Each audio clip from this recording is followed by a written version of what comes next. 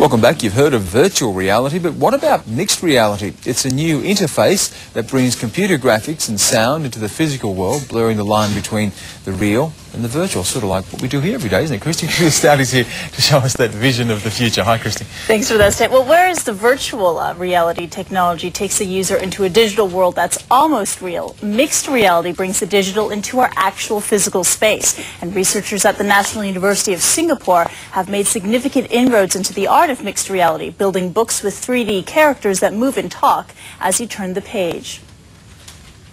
With this technology, you can open up the pamphlet or brochure, and you can see like the three-dimensional scene, of where you're staying, and as you can see the beach or whatever.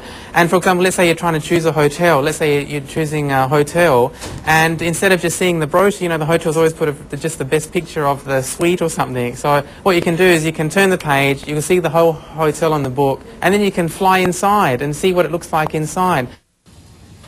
The Malaysian Tourism Board has contracted the research team to create a next-generation brochure, complete with pop-up talking tour guides. The research is funded by the Singapore Armed Forces, which plans to use the technology for another purpose, to give their soldiers an edge in the battlefield. Mixed reality, for example, could overlay mission-critical information onto a soldier's headset display. And that could be a killer app to capture the public's imagination in a way virtual reality has struggled to do. You just mentioned there, Christy, the Armed Forces. What other applications could you see this being useful? Obviously in the entertainment sector, children's books, instead of reading Alice in Wonderland, you can actually have Alice in Wonderland pop up.